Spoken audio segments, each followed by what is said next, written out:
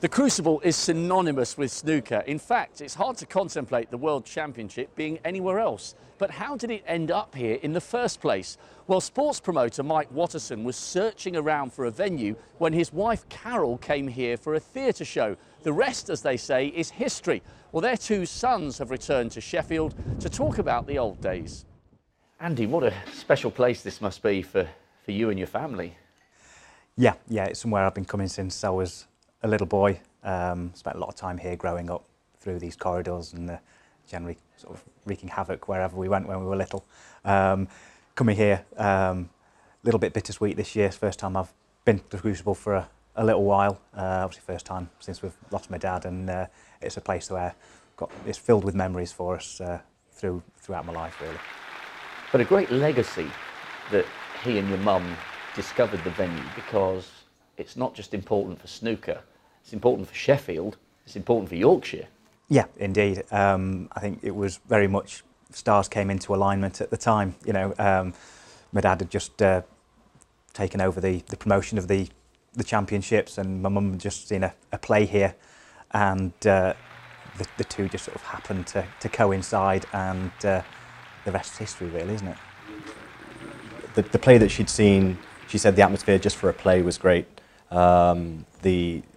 The confines and the tight atmosphere made for a cauldron-like atmosphere that the Crucible has become known for ever since.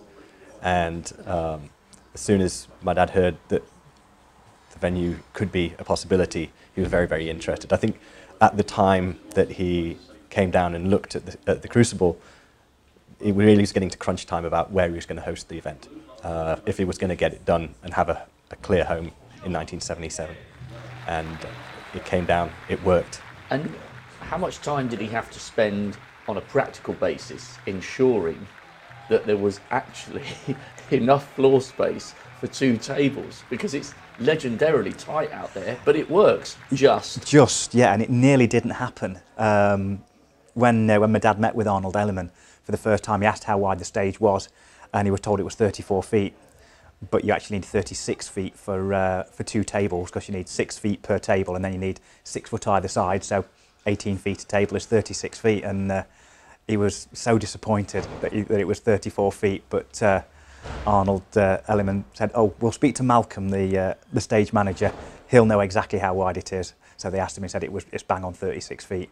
The Crucible is a really, really special place, but it's as much about the players and the matches that they've put on here that have helped to make it the place it is.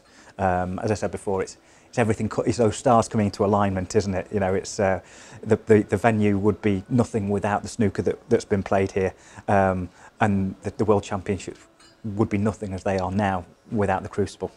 This will always be the home, not just of the World Championship, but of snooker. You know, other tournaments have come and gone.